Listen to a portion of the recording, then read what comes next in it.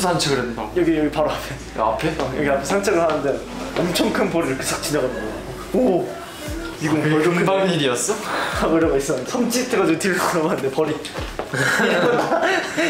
다리 이렇게 뒤로 이렇게 길게 뻗어있는 있잖아. 이러고 날아다니는. 뭔지 알아. 이런 데가 이렇게 뒤로 이러고 와가지고 그래서 도망쳤어. 이것 벌 잡았어야지. 미발 쏘아. 나였으면 잡았어. 미발 쏘아. 일곱 벌에 쏘이면 아파. 파이브 가이즈 먹고 싶어. 텍사스는 와라고 우리 먹어봤잖아. 파이브 가이즈 먹고 싶어. 텍사스에 또 유명한 거 있어. 파이브 가이즈. 텍사스는 유혹한 거. 아니 파이브 가이즈 먹고 싶어. 지금. 하나 둘 셋 넷. 5개 쌀이네. 아 일로. 점퍼 리허설 하는데 원진이가 그냥 진짜 웃기게 애드립을 했는데 인이어에도 제 목소리처럼 들리는 거예요. 근데 제가 정모인 줄 알고. 저인 줄 알고 앨런 형이 저한테 정모인 줄 알고 전화 왔어. 전화 왔는데 나 아니에요 이러고 Let's go 막 이러면서 점프 때 오늘 재밌게 했지 리허설. Let's go. 와라버거 아세요? 와라 편의점은 와라버거. 와라 편의점 알아요? 텍사스 그 유명한 형 와라 편의점 알아요? 와라 편의점 알지? 와라 편의점 알아요? 와라 크래비티 데스. 와래 나는 개인적으로 칙플레이가 맛있어요. 인앤아웃이 약간 얘네가 그때 식어서 그래. 식어서 그래. 나 인앤아웃도 다시 먹어보고 싶어. 근데 파이브가이즈는 식어도 맛있어.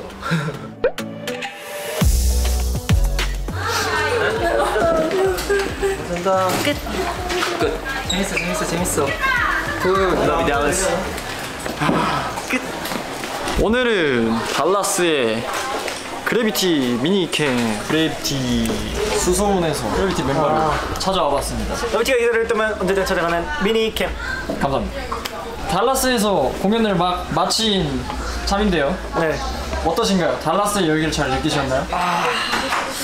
너무 뜨거워가지고. 머리 지금 빨개졌어요. 아 그건 아니고요. 네? 원래 빨갰고요. 미안한데? 너무 뜨거워가지고 지금 등에 한 3도 화장 정도 있고. 그래서 지금 원래 여기 이런 데 앉으면 시원하잖아요. 맞아요. 그래서 지금 철에 이렇게 앉았어요. 선생님한테 매 맞았을 때 그 약간 그런 원리인가요? 저 선생님한테 왜 맞아본 적이 없어가지고. 그거 몰라요? 그 책상 다리 여기 딱 이거 몰라요? 이거? 맞고 나서 들어가서 여기 앉아서 이거 몰라요? 전 맞아본 적이 없어가지고. 태용씨 진짜 인생이 뻥이네요. 무슨 소리예요? 그래서 그만큼 열기가 뜨거웠다. 네 그렇습니다. 감사합니다. 다음은 안녕하십니까. 우빈씨가 너무 빛나서 우빈씨한테 올 수밖에 없었어요. 이거 뭐야 이거 뭐야 이것 때문에 빛난다고? 자 그럼 소감 한마디 해주세요. 벌써 이제 저희 US 투어 반 이상을 왔는데 확실히 이제 미국에서 K-팝을 즐길 줄 아시는 분들이 정말 그 텐션이 엄청 높고 즐길 줄 아시는 분들이 많은 것 같아요. 라이브 할 때 정말 힘이 나고 너무 하루하루 공연할 때 너무 재밌는 것 같습니다. 네.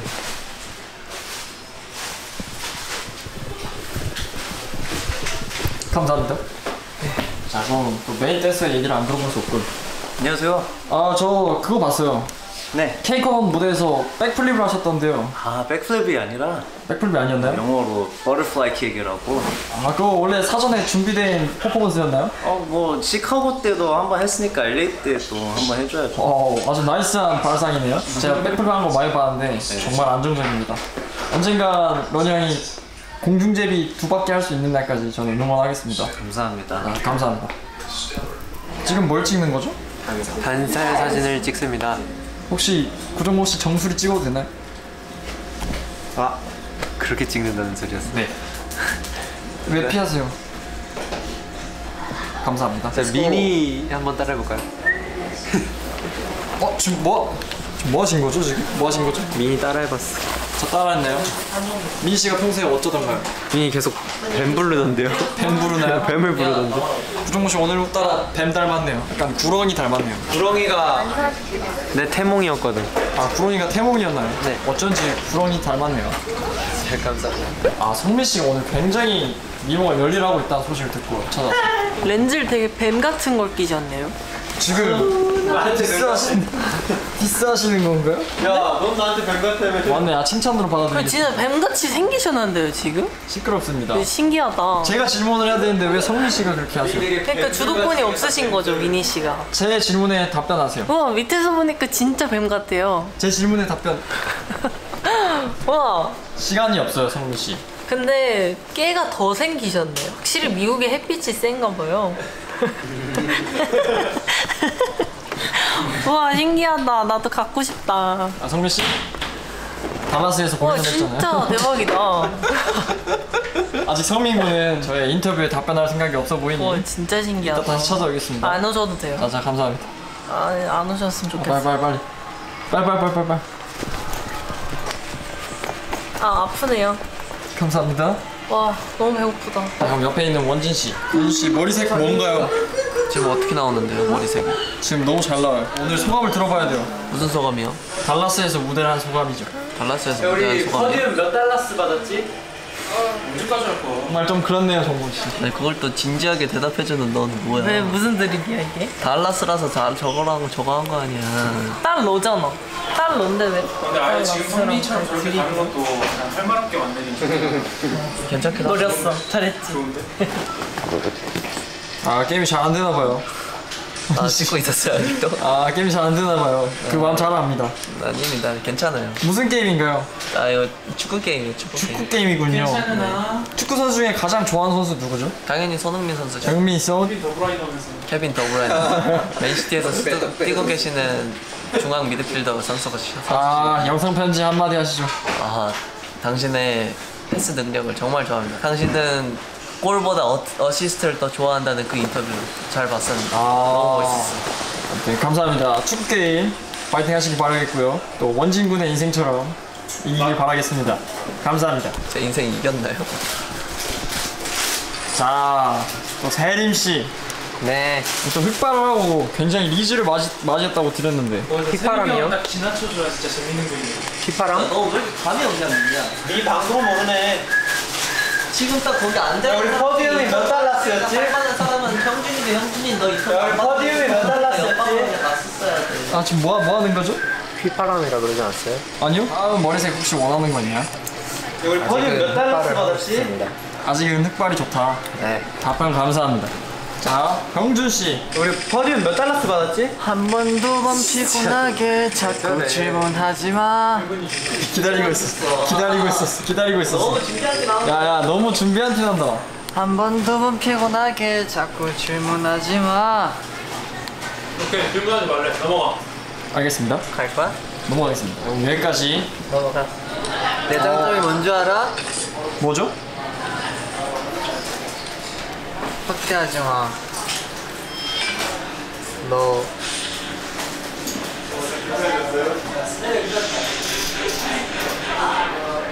아, 눈이 빨개요, 형준 씨. 빨개?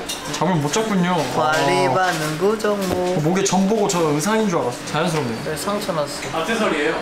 왜 상처 왜 났죠? 목걸이 타투 아니야? 찔렸나 봐. 저거 형준이 맨날 찍는 거야. 저 타투 아니야? 아, 이거 찍은 점인가요? 보여주세요. 뭘? 점이요. 그 점 가진 비결 뭔가요? 점이 자랑스러우신가요? 아니요? 왜죠? 저는 누가- 입덕 포인트라 생각했는데. 아 진짜요? 여기 있어요 점. 아, 그건 별로네요. 저희 엄마랑 똑같은 위치에 있는 점인데요. 이쁘네요. 이제 마무리를 하러. 왜 이렇게 확대를 해놨어? 그러게. 이렇게 확대돼 있냐? 이게 단가? 자, 이제 마무리하러 가보겠습니다. 안녕.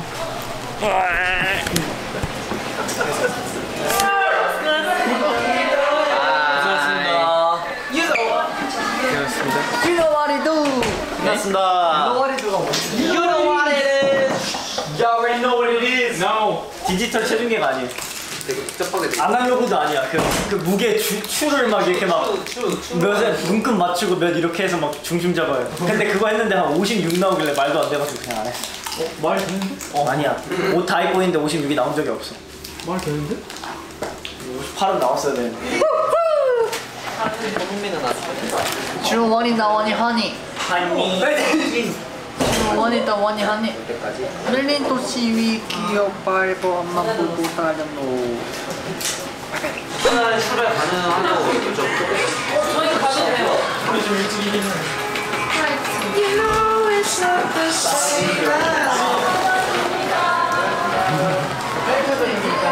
네, 있습니다. 여기는 애틀랜타예요. 애틀랜타. Show me what you got. 나비를 먹는 모습 아름다워 달라버리는 모습 맨날 피카츄 볼 때마다 짜릿해. 다 내려가 줄게. 뭐 먹고 싶어? 내가 다 줄게. 걱정돼. 누구? 네가 네 옆에 있으면 참고 누가 You're my angel.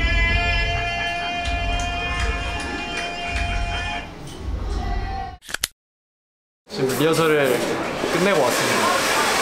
재밌었어요. 오늘 리허설 좀 재밌었던 것 같아요. 이제 확실히 이제 5번째 이제 하니까 여유가 조금씩 더 생기는 것 같아서 이거 혼자 위에서 응원법 해요. 신나버려가지고 재밌었어요. 아하 빰빰빰빰 그렇게 했다 보면 그런 결심을 하고 왔어요. 이제 남은 공연은 눈썹을 보여주겠다. 그런 결심을 했거든요. 지금도 약간 좀 원래 그래? 아 그래서 여태까지 계속 내린말했다 이제까지 고기에도 숯불향이 나. 밑에는 고기인데. 보기 좋아. 제가 좋아하는 단호박 샐러드. 묵은 좀 맛있어 보이는데? 오빠 먹고 싶다. 오빠 진짜 잘하는 데 가서 먹으면 진짜 맛있는 거. 할머니 기가 막히게 하시네. 원준이 형 할머님 음식 먹어보고 싶다. 원진이 형네 집안이 그냥 이런 데 좀 많아져. 원진이가 요리를 못해. 그거는 이제 나도 인간해. 어? 나도 인간해. 너 닭가슴살 볶음밥 장인이잖아. 그러니까 약간 너만 맛있는 요리 만들자. 내가 오늘 우유를 끓여 먹어. 되게 별로다. 너 우유는 먹잖아 나는. 내가 언제 우유를 넣어 먹어. 우유를 같이 먹는 거지. 연근을 먹을 줄 알아? 엄마가 좀 놔주라. 싫은데. 연근해요. 연근해요. 가져가. 그러니까 가져가라. 안 먹는다. 가져가. 싫다는데 왜 제가 가져가겠어요? 빨리. 가져가 빨리. 뭐야 진미채도 있어? 김미채가 진짜 맛있어. 그냥 일어나기 귀찮았던 거지. 감사합니다. 이게 뭐지? 헐라피뇨인가?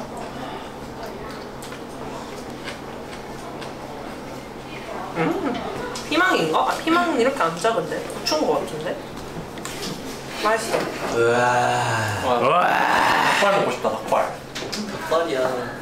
입맛 연탄 닭발 몰라? 그거 진짜 맛있어. 입맛 떨어지게 하네. 곱창 먹고 싶다. 원진이 형 곱창 먹어 가자. 곱창 인정. 뭐야? 원진이 형이 저 곱창 사주기로. 닭발 뭐야? 야 곱창은 못 참지. 맞다 나 쟤한테 곱창 사주기로 했구나. 제가 원진이 형한테 이상한 생일 선물 살 바에 그냥 밥 사달라고 했어. 이상한 생일 선물이라니. 형이 언제 이상한 생일 아니 저번 생일 때 제 피부톤이랑 하나도 안 어울리는 흰색 반팔 셔츠를 사다 준 거예요. 근데 너무 고맙잖아요 마음이. 그래서 어떻게 한 번 입었는데 원진이 형이 엄청 좋아했어요. 한 번만 입었잖아. 제가 진짜 빨라요. 한국은 벌써 9월이겠구나. 시차 적응을 했거든요. 근데 한국 시차 적응했어요. 한국에서 맨날 2시, 3시 잤는데 여기에서 2시, 3시 자고 있어요. 미국 왔을 때 첫 주는 바른 생활 진짜 9시, 10시 때문에 잤는데 지금 적응해가지고 2시, 3시에 자고 있어요. 헬스를 빨리 갔다 와야 돼. 그래서 12시 반까지 있었다고 헬스장에. 안녕. 오늘은 8월 30일 화요일 6시 36분 애틀랜타입니다. 오늘 무대가 끝나면 미국에서 마지막으로 콘서트를 하면은 US 투어가 벌써 끝나요. 시간이 진짜 빠른 것 같아요. 그래서 오늘 남은 공연도 열심히 잘 하고 가도록 하겠습니다. 특별히 이렇게 이어 커프도 껴봤습니다. 그러면 안녕.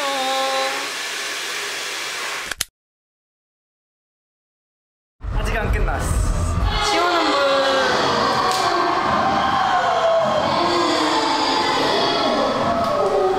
아 너무 시원해요. 나 맛있다.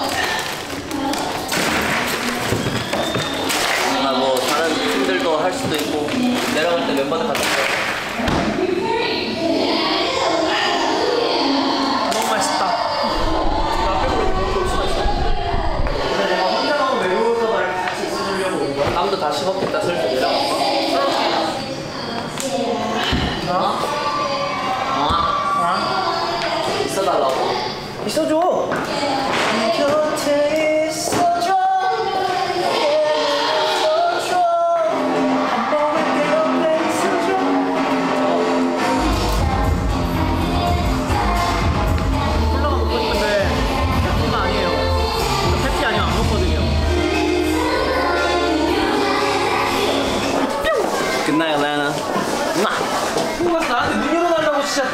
마시고 빨리 네 거 챙기세요 지금. 우리 이미 거 알고 있었어. 껴줄래? 쪼개서 어떻게 쪼개볼까? 그거는 너가 하나, 둘. 날 따라해봐요. 이렇게. 아니.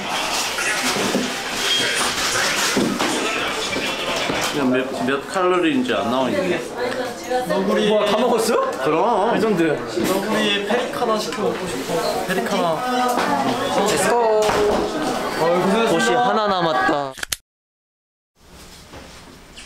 오늘은 9월 1일 지금 오후 3시 27분. 이것은 뉴욕입니다. 뉴욕. I love me. 뉴욕.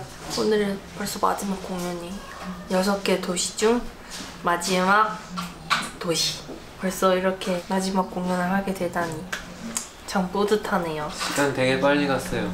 그쵸 정모씨? 네, 시간 굉장히 빨리 갔습니다. 진짜 너무 뿌듯해요. 뭔가 6개 도시를 끝냈다는 그 성취감이 있는 것 같아요. 마지막 공연을 뉴욕에 계신 많은 팬분들과 즐기고 가도록 하겠습니다. 좋아 좋아. 어제 라멘도 많이 먹어서 오늘 춤 열심히 출 거예요. 뉴욕!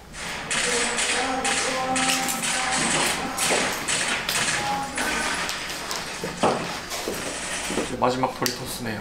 아 점퍼 재밌었어요. 점퍼 매번 할 때마다 재밌었어.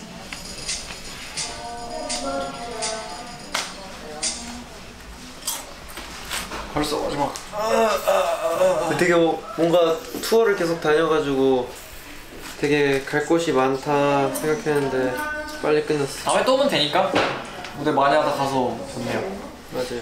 오늘은 진짜 마지막인 만큼 정말 대박인 무대를 보여드리겠습니다. 어제 세림이랑 태영이랑 뉴욕 피자 먹으러 갔어요. 맨 처음에 왔을 때 갔던 집, 이번에는 직접 가서 가게에서 먹었어요. 뉴욕 올 때마다 단골이 될 것 같아요. 덥겠다. 타이트해 생각보다. 빵꾸 났어. 언제 난지 모르겠는데 빵꾸가 나는데. 이따가 선풍기 바람 열로 이렇게 어때?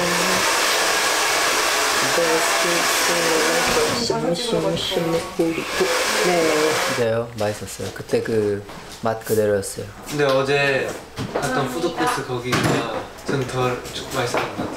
더? 푸드코트가 뭐지? 아 푸드코트 어제 내가 사진 보내준 거. 닭다리 있는데? 거기 닭다리 먹어보고 싶어. 시켰는데 막 요따만한 거 나올까 봐. 간장게장이 있어요. 간장게장 먹을까? 간장게장 철인가 근데 지금 맛이 없으면 어떡하지? 간장게장 먹을까? 맛이 있을까? 간장게장 근데 근데 약간 맛있기 힘들어. 아니 한국에서 먹어도 이게 실패할 가능성이 있으니까. 그러니까 아구찜만 먹을까? 아구찜? 아구찜이지. 아구찜을 먹는 사람이 있어. 여기 있다. 메뉴 중에 아구찜을 선택하는 사람. 야 민이야 이거야. 너 진짜 하수구나. 우리 숙소 앞에. 잘 나온다. 가리비 아니야 이거는? 다 줘. 물어봐야겠다. 감자탕이 어떻게 나오는지 물어볼게. 고등어 구이가 과연 한국에서 먹는 그 고등어 구이 맛이 날지 기대를 하고 있겠습니다. 휴스턴에서 레스토랑 같은 데 갔거든요. 로제 파스타? 새우 로제 파스타 있었는데 그거 진짜 맛있어요. 그때 왜냐면 미국에 왔을 때 파스타 너무 먹고 싶거든요. 너무 먹고 싶었는데 딱 제 미각에 충족하는 맛이었어요. 얼굴 구정이야. 헬로 세션 다녀올게요. 헬로 세션 하고 왔습니다. 이제 밥 먹을 시간이에요. 이거 진짜 너무 맛있어요. 어디서 사셨어요? 몇 시까지예요? 원래 이거 맛있는지 알고 계셨어요? 러비티 이거 보신다면 꼭 한번 드셔보세요.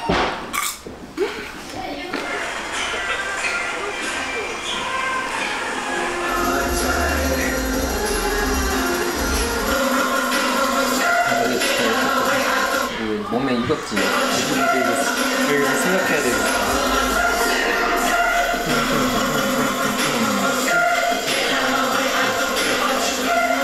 원피스, 블리치, 이누야샤 다 안 봤어. 그래도 나도 안 봤는데 OST는 알아요. 나루토도 OST 유명한. 네. 이거 모른다고? 그건 들어봤다. 이게 이 노래예요. 완전 KCON 루키즈 투어의 마지막 공연 날입니다.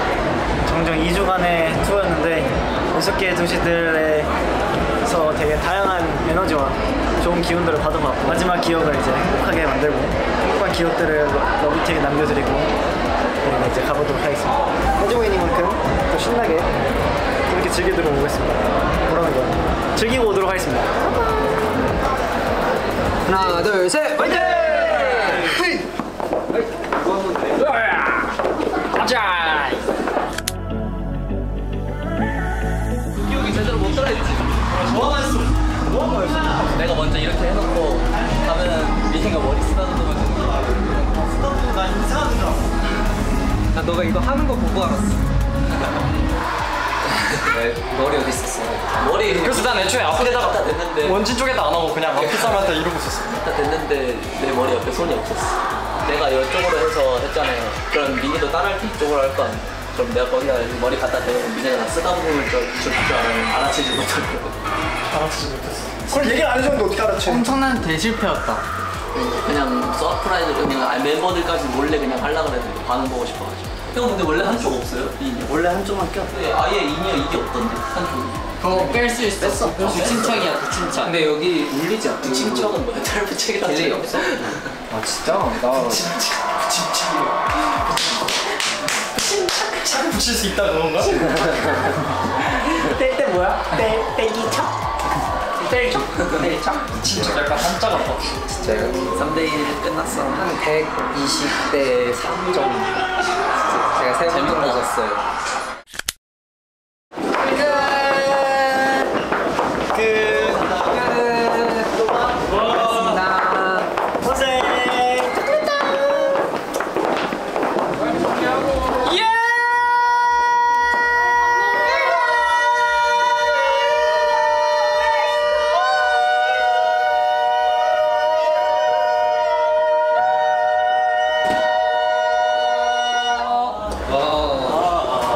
고생했습니다.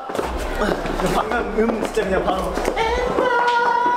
여러분 이렇게 뉴욕을 마지막으로 US 투어를 이렇게 끝이 나게 됐는데 뭔가 되게 언제 6번의 공연이 지나갔는지 모르겠고 너무나도 행복하고 즐거운 시간이었고요. 많은 에너지를 받아가는 것 같아서 너무너무 감사합니다.